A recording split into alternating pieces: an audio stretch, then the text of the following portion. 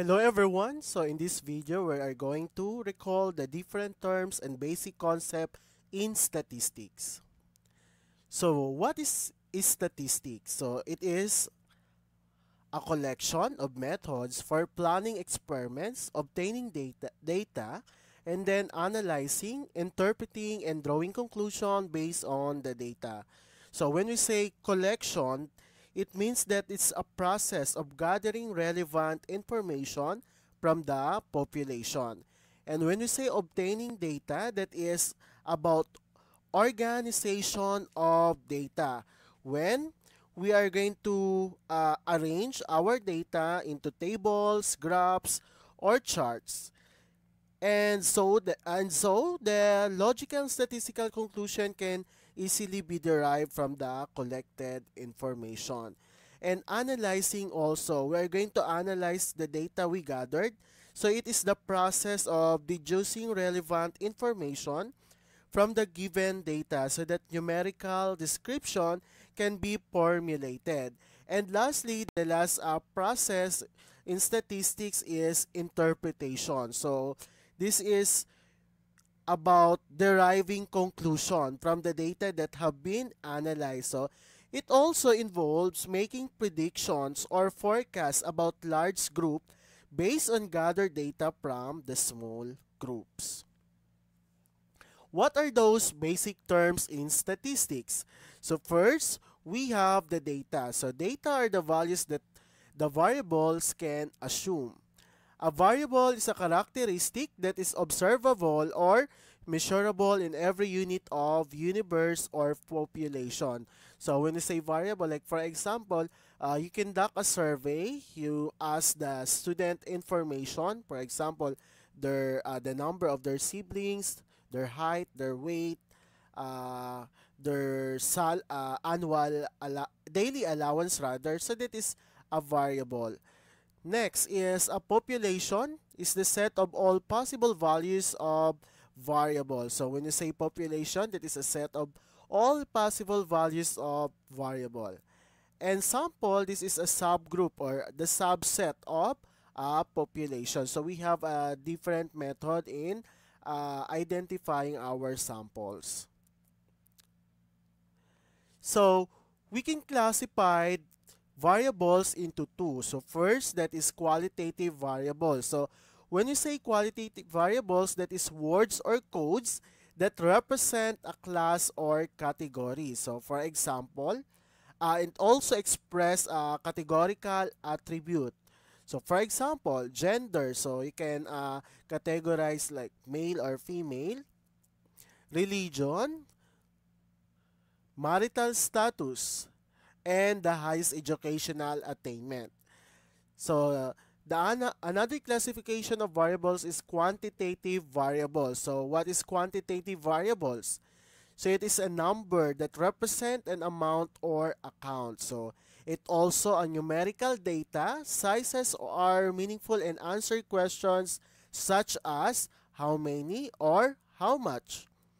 So for example, the height, weight, household size, and number of registered cars or the number of students in a class. So that is an example of quantitative variables. Quantitative variables classified as discrete variables. So when we say discrete variables, that is a data that can be counted. So kaya mong bilangin. So for example, the number of days, number of siblings, the usual number of text messages sent in a day, and the daily allowance in school. The other one quantitative variable is the continuous variable. So when you say continuous variables, it can assume all values between any two specific values like 0.5, 1.2, and etc. And data can be measured. So for example, weight, height, body temperature. So para mas madaling tandaan, kung malilito kayo sa discrete and continuous, pag discrete, that is countable. So, pag continuous, so it is necessary na magkakaroon ka ng decimal. Okay? So, we have a levels of measurement. So, What are those? We have four levels of measurement. First is the nominal level. So this is characterized by data that consists of names, labels, or categories only. So like for example, no, like for example, gender, most preferred color, your usual sleeping time, and the civil status. So this is the other example of the variables measured at the nominal level include your gender, like yes, the marital status, religious affiliation. So for the study on the validity of the statement regarding effect of breakfast and school performance, students who is responded yes to question. No? This is an example of nominal levels. Okay, another is the ordinal level. So when we say ordinal level, this involves data that arrange in some order but differences between data. So from the word order, so like for example, the happiness index for the day in rate of 1 to 10. So what is your happiness index for a particular day? So highest educational attainment. So pwedeng hanggang college degree or pwedeng high school lang or elementary lang. Another is the ranking of tennis players. So meron tayong first place, uh, second place, and third place. And also the Academic Excellence Award. So when say Academic Excellence Awards, so meron tayong with highest honors, with high honors, and with honors. Interval level, so when say interval level, this is the same in ordinal level with an additional property that we can determine meaningful amounts of differences between the data.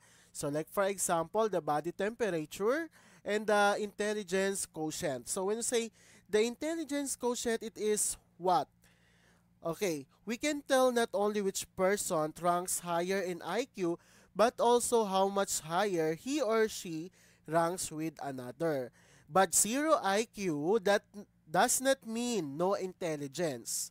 So the students could be classified or categorized according to their IQ level. The last levels of measurement is the ratio level. So this is the highest level among the four. So this is an interval level modified to include the inherent zero starting point. So it tells us that one unit has so many times as much of the property as does another unit. So when you say the ratio level, it possesses that what? Meaningful absolute fixed zero point and allows all arithmetic operation. So like for example, the number of siblings, weight, and height. So that is an example of ratio level. We also have the four basic methods of sampling. So this is the four basic methods in choosing our sample. So first is the random sampling. This is the easiest way. No, ito madalas nating ginagamit.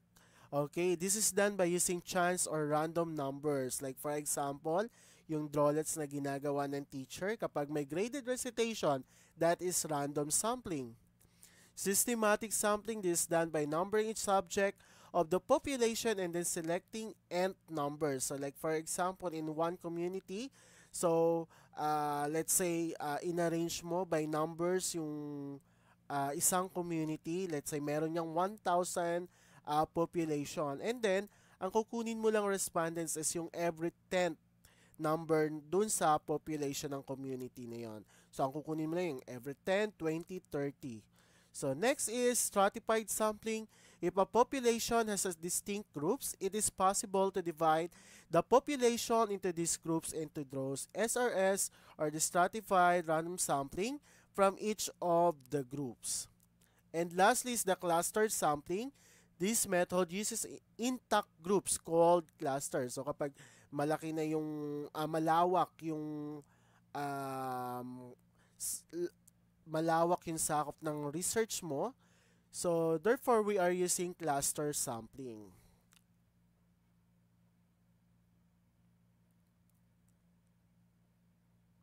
Okay, so I hope you learned something from me today. Thank you for watching this video. I hope you learned something. Don't forget to like, subscribe, and hit the bell button para updated kayo for more video tutorial. This is your guide in learning your math lesson, your Wow Math channel.